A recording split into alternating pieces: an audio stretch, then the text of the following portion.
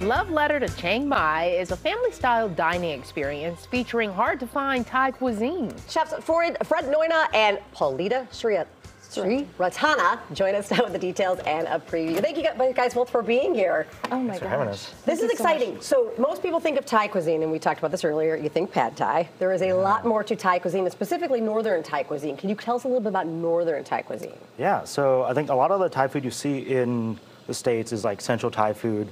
And I actually just came back from a trip from Northern Thailand, and there's a lot of like, I think, a lot of Central Thai food. There's a lot of coconut and a lot of fish sauce, which you still see in the Northern food, but like curries are a lot more like concentrated. There's less, or there's like more meat heavy, a little less like vegetables.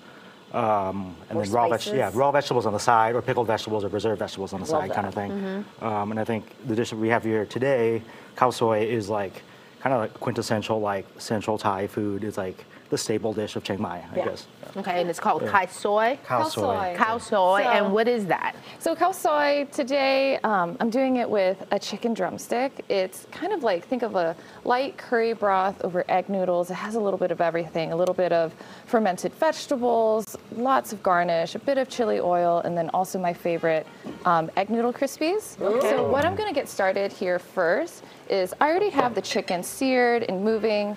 Moving? What is moving? Moving as in like, you know, in the magic of television, we gotta do this in like 5 minutes. Still moving? So I hope it's not. So I have the chicken seared and a little bit of oil, and so I'm getting a really nice, good golden brown on each side, and I'm gonna put in some curry paste. And the point of putting in curry paste into the oil is kind of like, imagine like toasting spices. So I want this to cook through and kind of break up.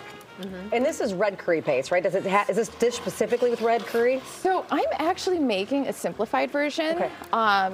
For our pop-up on the 22nd at Thattu, they're going on a little bit of vacation.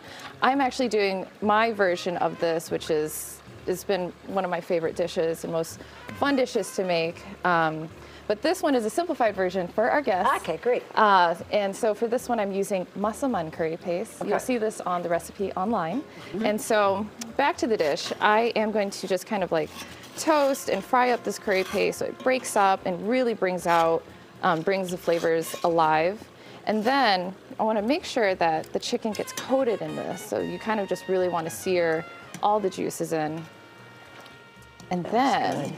Oh, wow, I'm starting to smell the flavors come through. Yeah. So the beauty of masaman curry paste, it's an easy cheat to make this really quickly if you don't want to make your curry paste at home. And then I'm going to add a little bit of coconut milk and bring it to a low simmer for about 40 minutes. So in the meantime, I'm going to pass this off to Fred.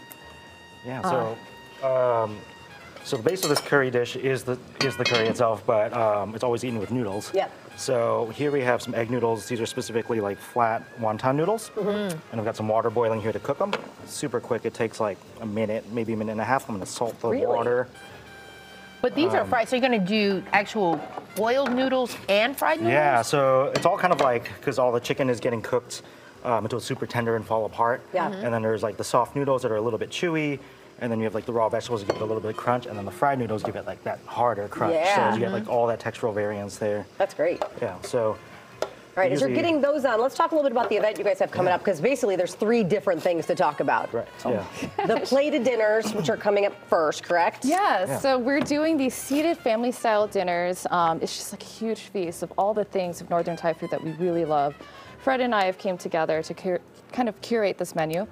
However, by the time we came on live, we only have 5 tickets left. Wow. So we're going to direct you to our pop-up that is walk-in in the same space, and it'll be offered a la carte. And there's lots of options like vegan, vegetarian, and the highlights of the menu. Yeah, so there's Kaeng Hung Le, which is one of my favorite Northern Thai dishes. It's a pork belly curry with a lot of turmeric and ginger. There's pickled garlic in it, and a lot of there's a little bit of dill on top, which you don't normally see in like Central Thai cuisine, but it's used up north a lot more. Wow. Yeah.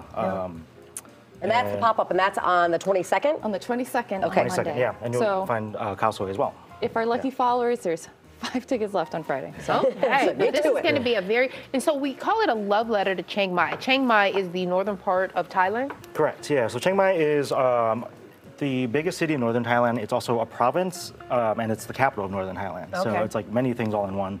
And it borders all these other provinces in northern Thailand that have a lot of cool indigenous tribes, and they influence a lot of the food. So like all these cool different curry pastes, fermentation, these different flavors that you don't normally see in central Thailand. That's pretty homogenous now.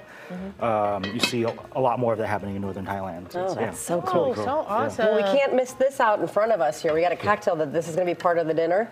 Yeah. So our wonderful sponsors, Apolog, is helping us bring this to life. At the end of the day, Fred and I are Thai American. We are born and raised in the Midwest. I'm from Central Illinois. Fred is born and raised in Chicago. And so to partner with the Spirit is just, first of all, so delicious. They have spirits focused on things like pawpaw, and so they'll be working with us to curate a cocktail menu. So we would So what love is to this? invite Okay. you to try. This is our golden bourbon. Ooh. It is a mix of delicious bourbons from Kentucky, and then we also have Apolog Spirit in front of us, which they have Oh, that's fun. Yeah. really fun ingredients, really And they have ways that you can serve this, like yeah, with so think rocks, this soda, over spritz. rocks with a little bit of soda water, and it's just, I don't know how to describe It's it. just really awesome. delicious. That's yeah, and then with a delicious. little bit of champagne too. The Apolog stuff is really good. Oh my Little God. sweets during the summer. Yeah. Ooh. It's delicious. Okay, this is fun. And your noodles are already done. Like, And that was noodles a are done, yeah. quick Noodles are dish. done. Yeah. Wow, that looks Get some of these fantastic, you out guys. here. Thank you both for, well, unless you finish plating that up, I'll get all the information. So the 19th and 20th, as mentioned, only 5 tickets left, so you better act quickly. It's at Thattu on West Fletcher. But again, the pop-up will be on the 22nd, so you can check a la carte dishes when you go to the pop-up. You can see the social media handles there and the website as well. Thank you both for being here. Yeah, thanks for All having us. right. Thank you so That much. looks so good. Yes, it does.